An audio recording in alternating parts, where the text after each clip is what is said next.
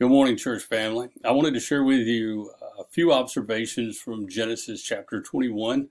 As most of you know, on Wednesday nights we are studying through the book of Genesis, and so I'm trying to share with you just at least a few minutes of a study. We're not going as in depth in our videos because normally I have much longer to teach, but I want to share just a couple of observations with you from Genesis chapter 21. And so I just want to look at the first 8 verses. These first 8 verses are finally the fulfillment of a great promise that God made to Abraham. If you've been in this study, we've been waiting on the fulfillment of this promise for a long time. Not as long as Abraham. Abraham's been waiting 25 or 30 years, but we've been waiting since chapter 12. It seems like a long time, though. It's been a few months since we read chapter 12, but finally his son Isaac is born in Genesis chapter 21, verses 1 through 8. And so I want to read those verses to you and just share just a few observations with you. But it says, beginning in verse 1, "Then the Lord took note of Sarah as he had said, and the Lord did for Sarah as he had promised. So Sarah conceived and bore a son to Abraham in his old age, at the appointed time of which God had spoken to him. Abraham called the name of his son who was born to him, whom Sarah bore to him, Isaac. Then Abraham circumcised his son Isaac when he was 8 days old, and God had commanded him, as God had commanded him. Now Abraham was 100 years old when his son Isaac was born to him. Sarah said, 'God has made laughter for me. Everyone who hears will laugh with me.' And she said, 'Who would have said to Abraham that Sarah would nurse children? Yet I have borne him a son in his old age.' The child grew, was weaned, and Abraham made a great feast on the day that Isaac was weaned." And so just a few observations from those 8 verses. We can learn some great things, mainly about God. Abraham and Sarah certainly learned several lessons about God. One of the very first things they learned about God was obviously that God keeps his promises. If you've been with me as we've studied through these chapters, you know that they haven't perfectly believed God's promise of a son. There have been times when they were very faithful in their belief. There were times when they showed kind of a partial belief. There were times when they took matters into their own hands, maybe they thought God needed help in fulfilling this promise. But God was faithful. He fulfilled this promise in spite of their lack of belief at times. And so we know that God will fulfill his promises. And I think about all the promises that are in the Bible for Christians. Now, somebody has said one time there are over 7,000 promises in the Bible. Now, not all of them are for you and me. That's why context is important. But there are probably hundreds and hundreds of promises that are for Christians. And I can't help but think about, the promise of Jesus to come and take the church, you and me, out of this world to live with him for all of eternity, to live in a perfect place in his presence where there's no sickness and no sorrow, and we're no longer in the presence of sin. And so that's a promise that we can trust that God, even though it hasn't been fulfilled yet, we know that God will keep that promise. So they learn that God keeps his promises, but they also learn that God is an all-powerful God. They learn that nothing is too hard for him, and that's really emphasized in this passage of Scripture, and we see it in those first 2 verses. Listen to this. It says, "The Lord took note of Sarah, as he had said. The Lord did for Sarah as he had promised." Notice this is all about God. "So Sarah conceived and bore a son to Abraham in his old age at the appointed time which God had spoken of." See, the emphasis is on God. God is the one who had the power to make this happen. Because humanly speaking, it was impossible for Abraham and Sarah to bear children. They were just past childbearing age. But God was the one who made this possible because God is all powerful. God is sovereign. God can do whatever he wants to do. This is his world, and he can do what he wants to do. So they learn that God is a promise keeper. They learn that God is all powerful. The hardest lesson that they probably learned, and is probably the hardest lesson for us to learn, is that many times God's not in a hurry with some of his promises. In other words, God has a time to fulfill his promises. God's never early, he's never late. He has a perfect timing. And we see this with the promise of Isaac. They worried and fretted and tried to, do their own thing to make it come to pass. But God had a perfect timing when it came to the fulfillment of this promised son. And I think many times we do the same thing. We pray about something, and we feel like God may answer that prayer for us, but we don't want to wait, and we fret and we worry. We take matters into our own hand, and that's wrong, because what we're doing is it's showing that we have a lack of faith. We have a lack in either believing that we don't believe God can do what we're asking him to do, or we're showing a lack in faith as far as trusting God's timing. So we just need to believe that God is all powerful, God fulfills his promises, and God has perfect timing. So those are some lessons that Abraham and Sarah learned, and I think that are good lessons for us to learn as well. But I want to make a comparison before we leave the passage, and that is a comparison between Isaac and our Savior Jesus. One of the things you'll see as we study through this passage, or actually through the life of Isaac, there are a lot of parallels between his life and the life of Jesus. It's almost like Isaac is kind of a foreshadowing of our Savior.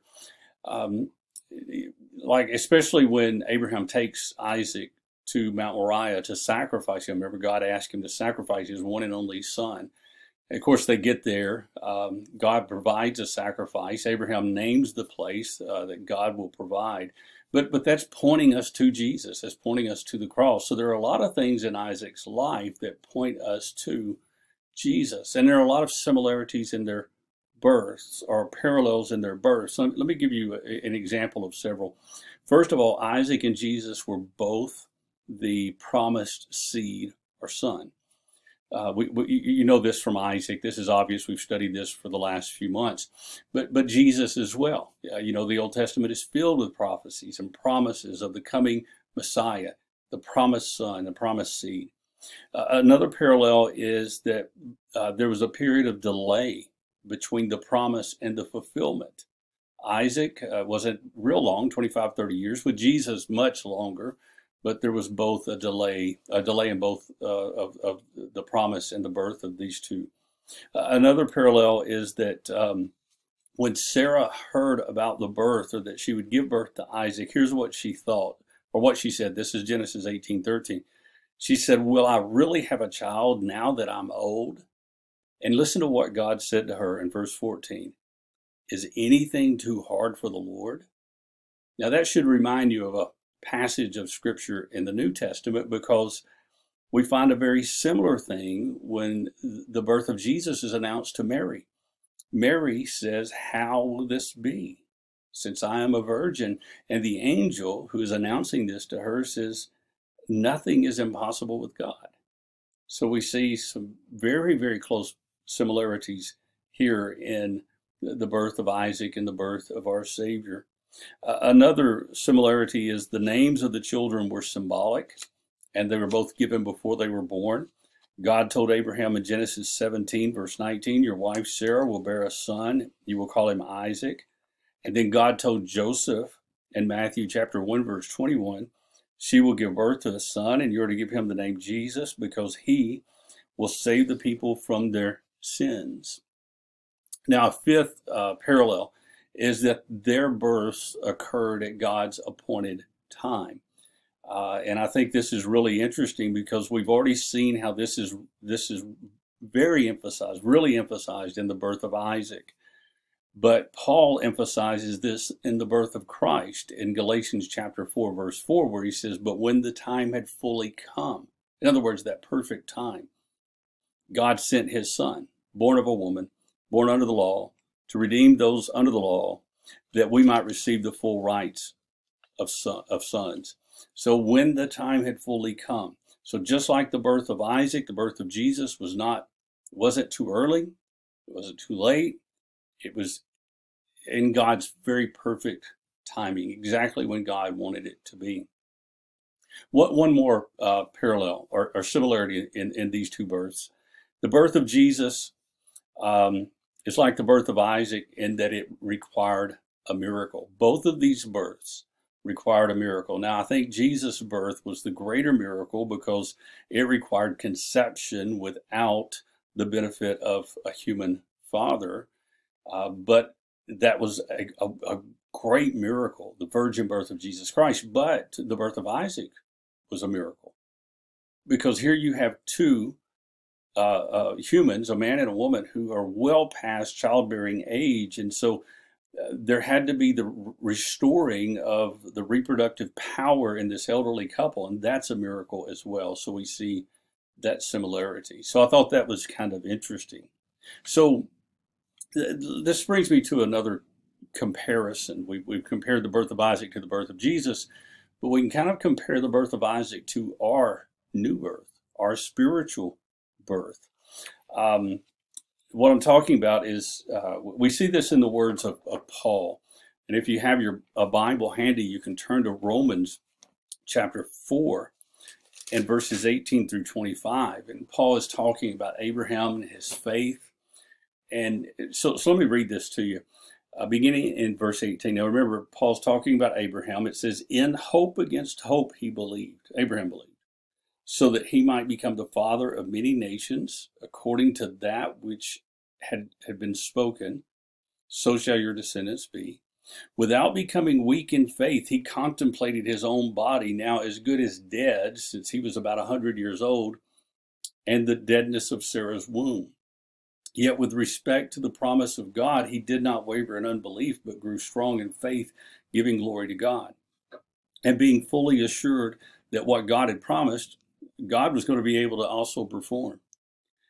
Therefore, it was also credited to him as righteousness.